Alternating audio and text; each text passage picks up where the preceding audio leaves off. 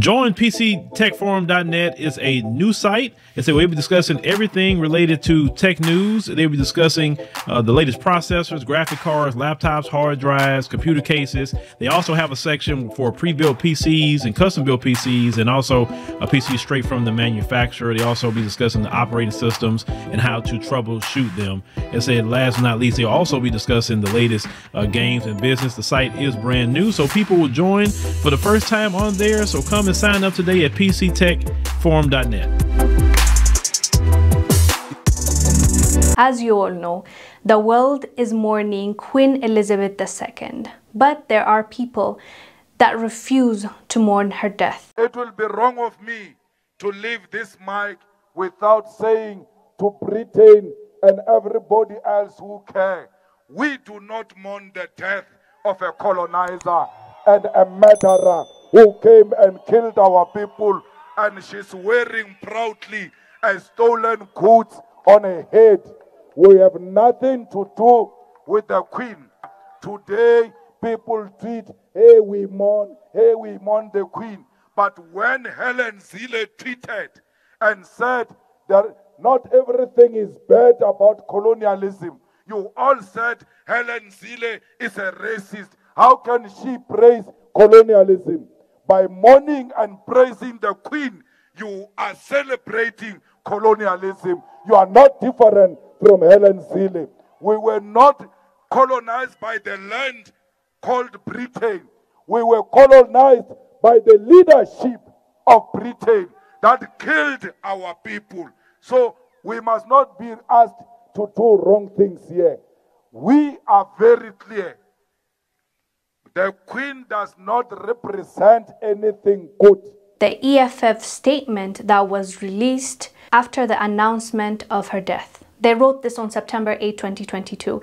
The EFF statement on the death of Queen Elizabeth. The Economic Freedom Fighters notes the death of Elizabeth Alexandra Mary Windsor, the Queen of the United Kingdom and the ceremonial head of state of several countries that were colonized by the United Kingdom. Elizabeth ascended to the throne in 1952, reigning for 70 years as a head of institution built up, sustained, and living off of a brutal legacy of dehumanization of millions of people across the world. We do not mourn the death of Elizabeth because to us, her death is a reminder of a very tragic period in this country and Africa's history. Britain, under the leadership of the royal family, took over control of this territory that would become South Africa in 1795 from Batavian control and took permanent control of the territory in 1806. From that moment onwards, native people of this land have never known peace, nor have they ever enjoyed the fruits of the riches of this land.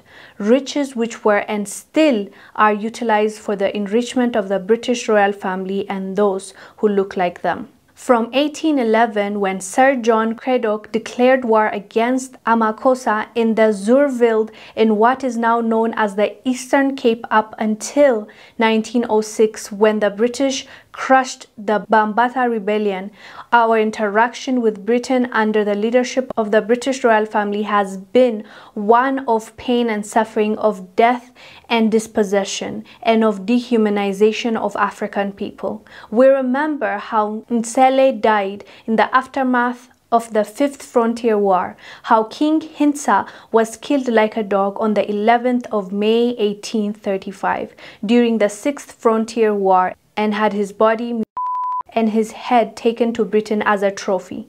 It was also the British royal family that sanctioned the actions of Cecil John Rhodes, who plundered this country, Zimbabwe and Zambia. It was the British royal family that benefited from the brutal of people of Kenya, whose valiant resistance to British colonialism invited vile response from Britain. In Kenya, Britain built concentration camps and suppressed with such inhumane brutality the Mau Mau rebellion, killing Dedan Kimathi on the 18th of February 1957, while Elizabeth was already queen. This family plundered India via the East India Company. It took over control and oppressed the people of the Caribbean islands. Their thirst for riches led to the famine that caused millions of people to die in Bengal, and their racism led to the genocide of the Aboriginal people in Australia. Elizabeth Windsor, during her lifetime, never acknowledged these crimes that Britain and her family in particular perpetrated across the world. In fact, she was a proud flag bearer of these atrocities because during her reign, when the people of Yemen rose to protest against British colonialism in 1963, Elizabeth ordered a brutal suppression of that uprising. During her 70-year reign as queen, she never once acknowledged the atrocities that her family inflicted on native people that Britain invaded across the world. She willingly benefited from the wealth that was attained from the exploitation and murder of millions of people across the world. The British royal family stands on the shoulders of millions of slaves who were shipped away from the continent to serve the interests of racist white capital accumulation, at the center of which lies the British royal family. If there is really life and justice after death, may Elizabeth and her ancestors get what they deserve.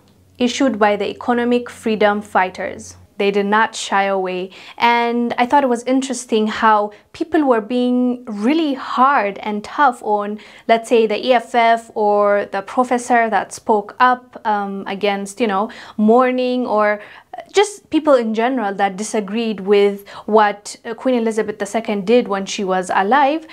I saw a lot of backlash, and I saw how people were offended. And for me, my question to those people is, when the Irish Twitter was going off, and they were going off, go ahead and, check it out if you haven't seen what they've been saying. Like, they are ruthless. So I didn't hear that kind of backlash towards them, but when the EFF or that black professor spoke up, it's like they came for her and they wanted to drag her. So, the double standards as always. And also, when Piers Morgan was really degrading Mugabe when he died and people were mourning him, do you remember what he was saying about him being a dictator, him being vile and all that? Did you have a problem with Piers Morgan saying that about Mugabe when he died? If you didn't have a problem with that and now you're offended, that tells me that you really need to look in the mirror so that you think about it a little bit more and understand why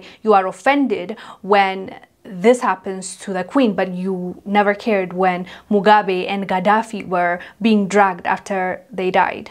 Anyways, fam, let us know down below what your thoughts are about this. I am Wongel Zelalem. I'll see you on the next one. Bye. Colonization never ended in the white supremacist system. And as we see today, the colonization is in the mind.